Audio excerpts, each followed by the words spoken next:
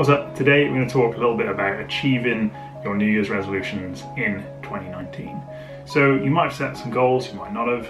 We're about a week or two into the new year now, and we see that this is kind of the time where that initial motivation starts to fade and we're at risk of kind of falling off the wagon. Things could go either way. If you are working on something, then feel free to let me know down below in the comments. So even if you haven't set a resolution, these tips can be applied to any goal or target you're working towards any time of the year and kind of in any area of your life, whether it's with work or fitness or your diet. Before we dig into the 5 tips, if you want to kind of take things to the next level with your habits, with productivity and just life in general this year, there's a link in the description box below to the Best Year Yet Super Bundle. So this is a collection of more than 25 resources, ebooks, courses that are geared towards helping you achieve your goals, whether that's in business, health, life in general, whatever you're passionate about. It's available for the next few days. It's down below if you want to check it out, and let's get into the video.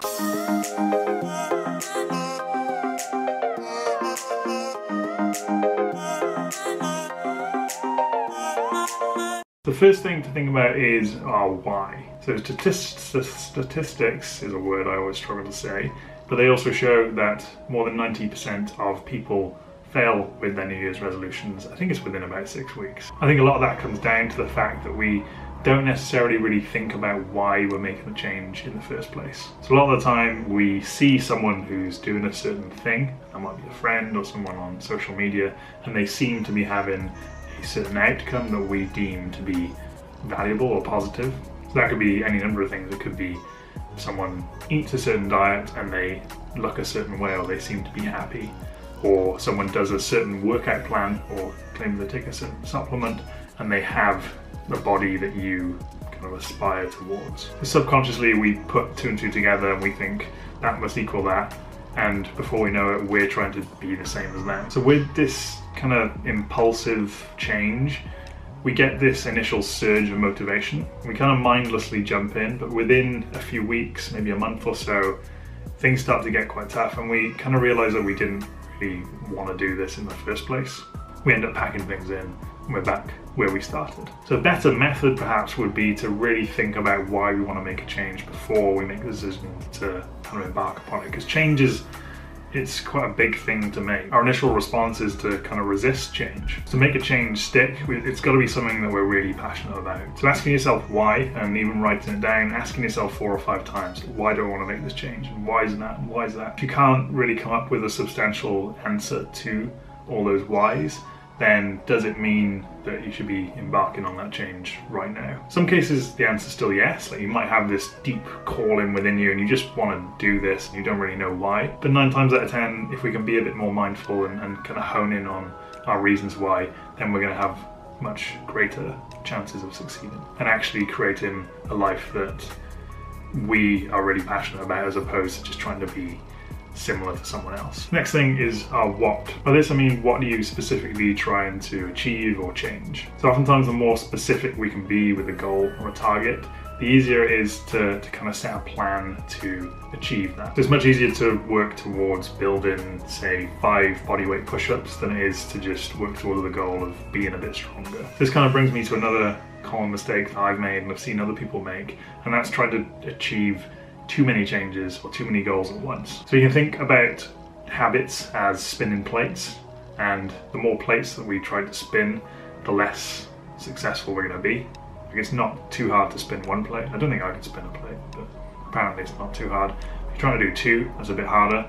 3, you've got 2 hands. So the more plates we add, the harder it's going to be, the less likely we are to succeed. We kind of dilute our efforts.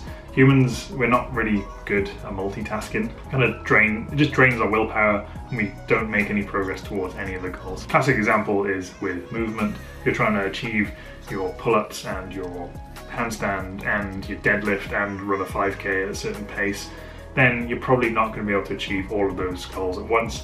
Whereas if you put some of those skills on maintenance mode, just do a little bit and focus on 1 or 2 main goals, then you're much more likely to succeed with them. Focus on that one thing or 2 things really throw yourself into it, and then when you get to a level that you're comfortable with and you're happy with, then think about moving on to something else perhaps. Next thing to think about is our when. So if we're setting a goal or working towards a resolution, it's important to have a time frame in mind that's kind of realistic. So we often want things yesterday, on that weight loss overnight. It doesn't mean you have to be super specific with your time frame. Like, I don't really like setting really specific time frames if I'm working on a movement skill. I'll have a goal that I know I'm going to be working on for, say, 3 months at a time, and then it's kind of more about the process and what I can learn from the process as opposed to just being focused on the end result all the time. If you're looking to form a daily habit like meditation every day or eating a healthy breakfast every day, it can often be helpful to set a specific time during that day so you kind of have a trigger, and that's going to help you be more consistent with the habit, which is what's going to make a big difference in the long run.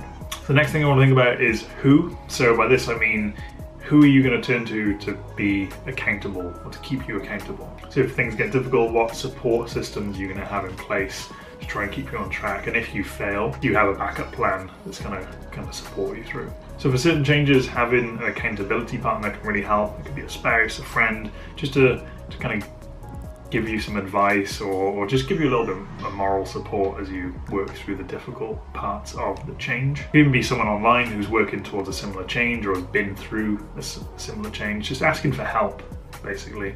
So making change on your own is doable, but I think a lot of the time if we drop the ego and allow ourselves to be a bit more vulnerable and ask for help, then we're going to succeed a lot more. And you can also help other people work through changes as well. So if you do fall off track and you tend towards that negative self-talk, beating yourself up, calling yourself a failure, it's maybe worth re-examining your relationship with failure. So instead of seeing it as this end of the line, we've messed up, we're back where we started, think about it as a learning experience and what can we learn from this failure and how can we use that to succeed next time. Last but not least, how are you going to embark on this journey? So you're going to jump in and set a 30 or 60 day challenge? Are you going to kind of slow down, take a step back and work towards a big goal but take it in small steps? And how are you going to measure your progress? These are all kind of important things to consider. So most of us just want to jump in and make changes overnight and have everything yesterday, as I said. Want to completely rehaul our diet or go straight from couch to 5k. If that's something you've maybe tried in the past and it hasn't worked out that well for you, it's maybe time to take a step back and reevaluate that method. So maybe small daily goals or weekly goals might be more suitable instead. So with food, you might just alter your breakfast for a week, and then when you're comfortable with that, alter your lunch meal as well for a week. And then just gradually over time you start to transform your diet that way. It's not this massive, big, scary change that is really difficult to manage on top of all the other stress and stuff in life. So this is the process that I would use when I'm setting a goal or working towards something. It's also what I use with clients that I work with. So to really get the benefits from it, I would recommend that you write all this down. So write down your reason why, write down specifically what you're trying to achieve, time frame, how you're going to stay kind of accountable, and the approach that you're going to take. So you can also use a diary to track your progress as well. Remember, if you want extra resources, you want to dig a little bit deeper into goal setting and habit changing and productivity, your Best Year Yet Super Bundle is down below. It's available for the next few days, I think. So yeah, it might be worth checking out. There's some really good resources in there. Hope this was helpful in some shape or form. I hope I'm just being rambling. Well, it was. So give it a thumbs up if you did enjoy it, if you did get a little bit of benefit from it. Let me know if you're working on something down below and what it is you're working on. And yeah, I broke the chair. Catch you soon.